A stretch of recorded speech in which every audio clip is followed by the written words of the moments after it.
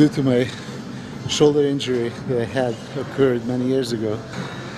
12 weeks out of the Olympia, I decided to try some new concept. So for this year's Olympia, I really didn't lift weights. All I was doing is doing isotension, basically squeezing muscle while I'm lifting weights. You see, throughout the 19 years of my bodybuilding career, I experimented with any kind of training. And I found something that is very interesting.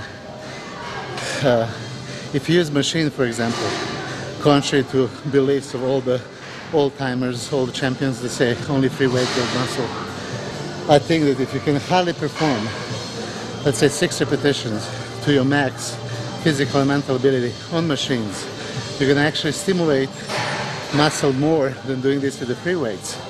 The reason being is machines are constructed like this, they can isolate particular muscle group. Free weights, contrary to that, use a lot of stabilizing and neutralizing muscles. So besides primary muscle group, you use a lot of secondary. So if you fail on 6 repetitions, let's say, doing a free weights, it's not just the pectoralis muscle, for example, if I'm doing chest, that failed, but all the supporting muscles like front delt, side delt, triceps, and so on. If you're doing a machine and you fail on 6 repetitions, by doing isolation movement, most likely you're going to stimulate more of white muscle fibers on your pectoralis. Well, this is exactly what I was talking about. If I was lifting weights, I can usually do stack at 330 pounds for about 20 repetitions. This time I was going just by feeling the muscle squeezing, contracting, and I failed on a 6th rep. I also want to mention that this year, thankfully, flex equipment moved to my hometown Temecula. I had a chance to work on a lot of flex equipment, and I use them basically for my whole Olympia preparation. This is a flex incline press, and this is one of my favorites. It really, really hits upper chest to the max. So after I performed that one set to the max, I would try to drop the weight and perform higher rep set in the same manner. Again, this is different. This is lifting, and this is contracting.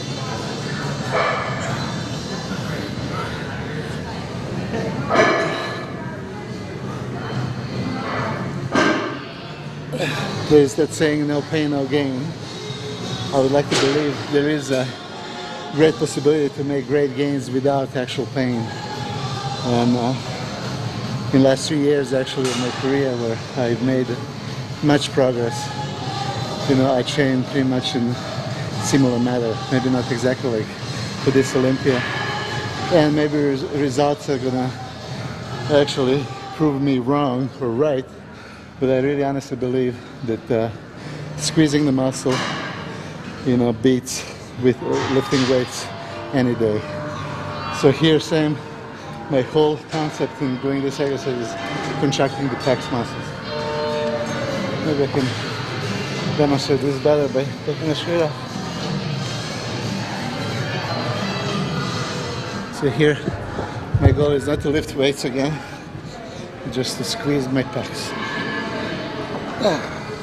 Again, throughout the years, I had a lot of personal clients that I was training, and I gave them this concept, and I can swear every single one of them trained this way with very great success. Again, many bodybuilders really lift weights for the sake of lifting. And I've said this many times, if they just want to do physical work, do construction, be paid for it. You want to spend energy, there's many other ways to spend it.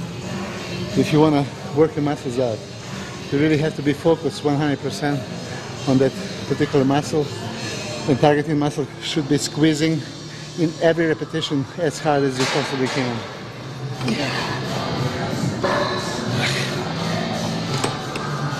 Here's one of my very favorite chest exercises, close to the contest, is really, this brings out definition striations. It's cable crossover that I believe everybody's familiar with. Again, my main concept here is to forget about weight that I'm lifting and just keep contracting.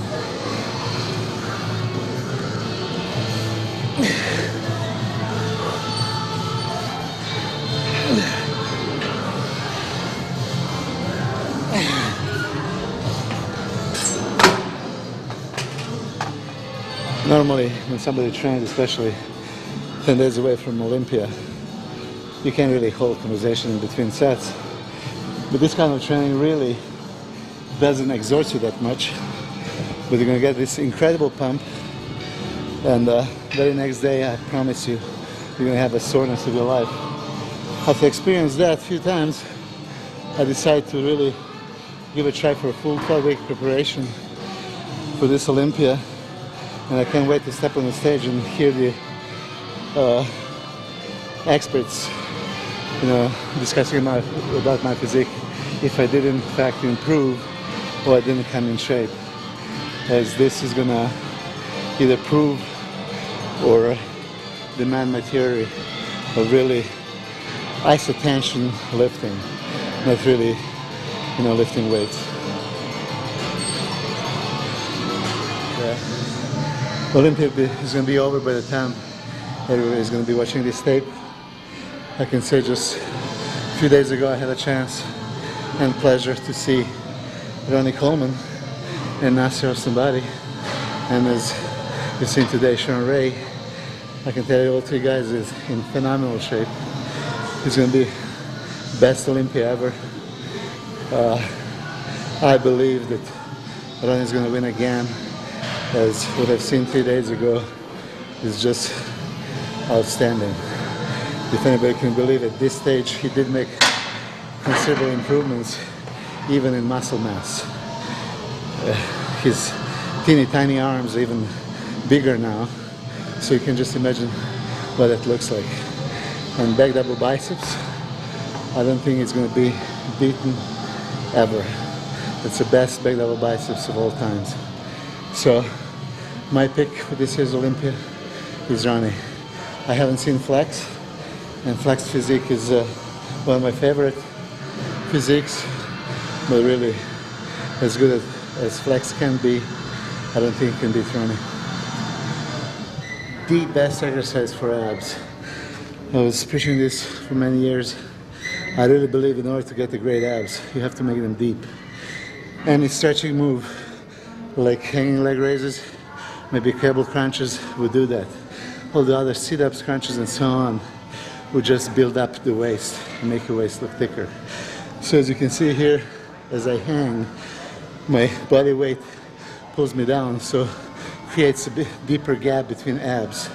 And I would highly, highly suggest this to everyone. If you want to get deep abs, do this. Now, of course, if you can do too many reps in the beginning, don't worry about it. Strength comes very, very fast. Another thing is, again, important, stretch and squeeze on every rep. Most of the people are doing legs all the way through, even week before the show, which I did in the beginning of my career. And then fortunately, I had a chance to go to the European tour. Then for 6 weeks, I didn't train my legs at all. Interestingly, 6 weeks later, my legs were more shredded, more defined, and they didn't lose any size. And I contribute this from not really training them heavy, bringing all that blood in, and therefore, they really, get more defined and create all those striations. So ever since then, I really never trained my legs 2 weeks out.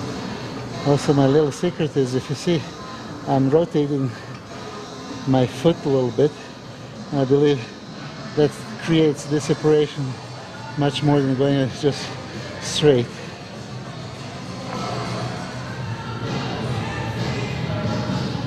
Coming for a taping of this battle for the Olympia, they know they're going to expose at the end, and then they don't bring the posing trunks. I don't know if they like to show off their underwear, or they're hoping for a Calvin Klein. But I would say, if you're going to pose, be ready for it. I would like to say that since June 1st, I became a proud owner of Powerhouse Gym Fullerton. Myself and my partner Mike Matarazzo took over a lot of top professionals already training here. I would like to mention John Brown, one of my idols.